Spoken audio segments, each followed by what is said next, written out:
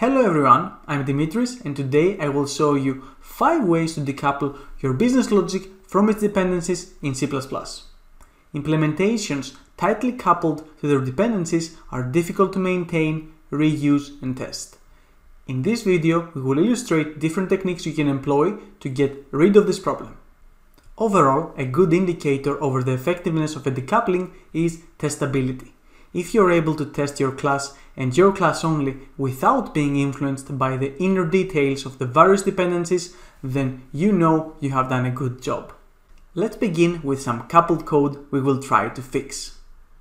Here we have the camera power controller.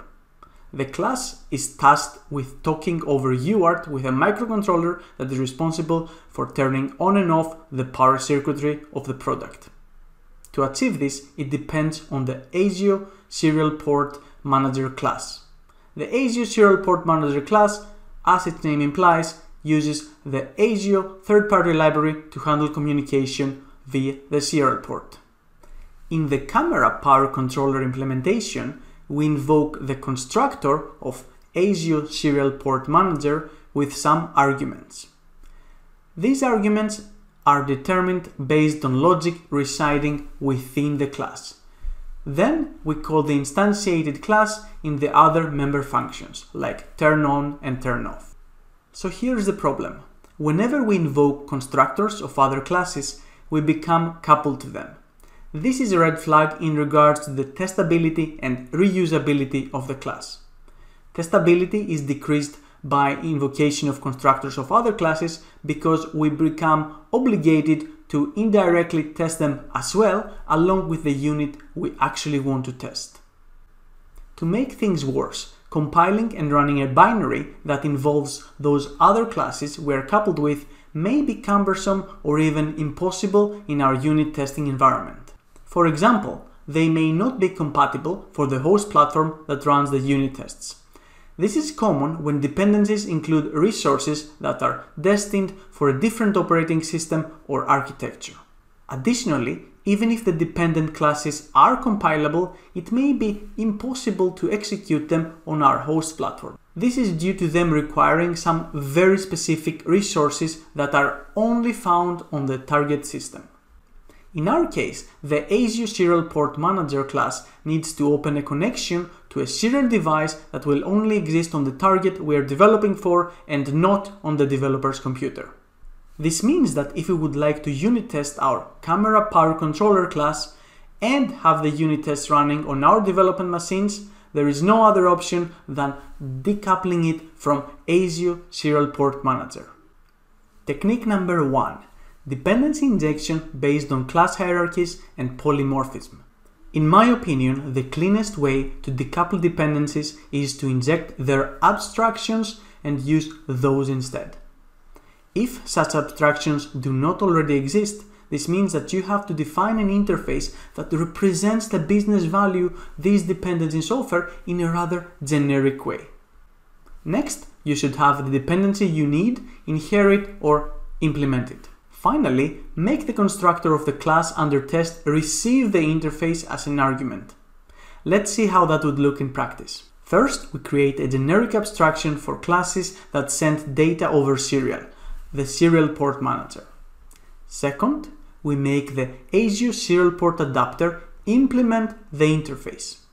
Third, we inject a child of our Serial Port Manager to our camera power controller. Now there is nothing specific to the ASIO library. We're effectively decoupled from it. Since we're injecting dependencies, it's a good idea to follow the inversion of control principle all the way. The serial port configuration, namely the baud rate and the device, are probably not a concern of the camera power controller class. We should move this logic to our integration scope, that is our main function. Technique number 2. Dependency injection using class templates. You can use this variant of the first technique if many levels of indirection and virtual functions are not desirable. This, for example, can be due to strict requirements on performance. Injecting your dependencies via the constructor is still the way to go. However, this time you will not use a class hierarchy. Instead, you can use a class template to determine the type of the constructor argument. This allows for a looser coupling that is determined by the one that instantiates the class, namely the integration scope, and not the class itself. As long as the template type implements an API equivalent to the ASIO serial port manager, then our coupling remains only in the design level. This is not ideal, but can be good enough considering the constraints. Technique number 3. Dependency injection of an abstract factory. This is yet another variant of the previous techniques. You can use it if there are really good reasons to give a class control over its resources. In that case, it may not be possible to instantiate the dependencies in the integration scope as we previously did. This is because some information that reside within the class that uses them are required. A good example is the original camera power controller constructor. ASIO serial port manager requires 2 arguments to be passed to its constructor that are owned by the class that uses it. To be honest with you, I usually consider this a design smell. However, if you are really convinced something like this makes sense, then you can inject an abstract factory class to keep your implementation decoupled from its dependencies. The abstract factory class takes the arguments that would have otherwise been supplied to the concrete class's constructor and returns an instance of the concrete class.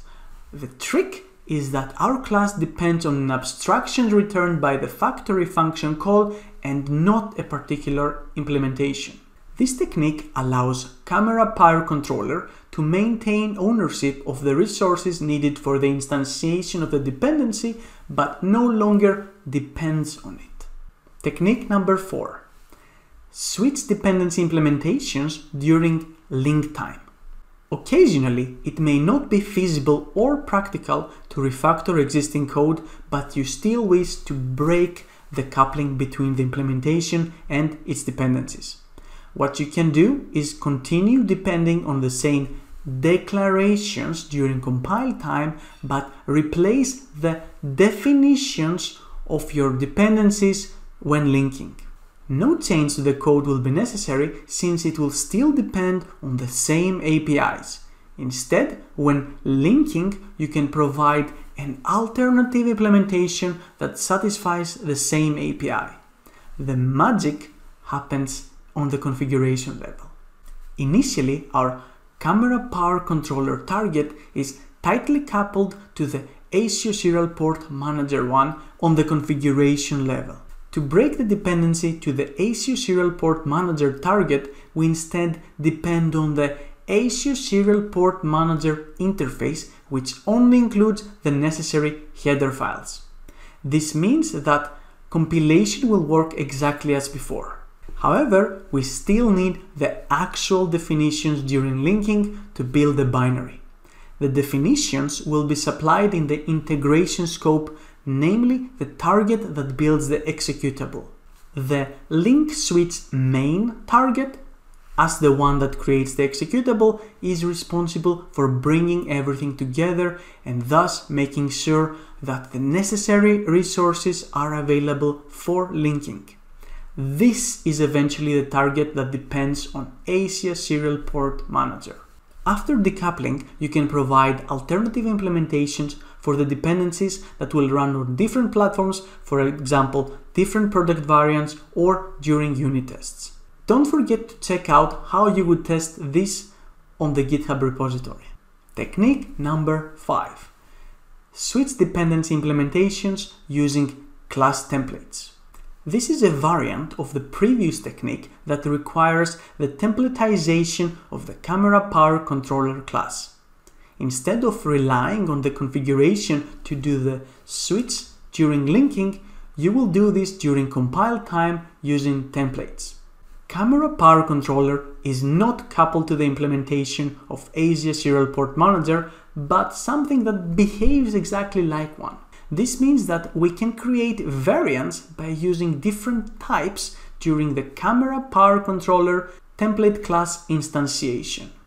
These were my 5 ways to decouple your business logic from its dependencies in C++. Do you have any alternatives? I'd love to learn more about them, so please feel free to leave a comment below. If you enjoyed this video, please like it and subscribe for more content like this. Stay safe and keep writing code decoupled from its dependencies.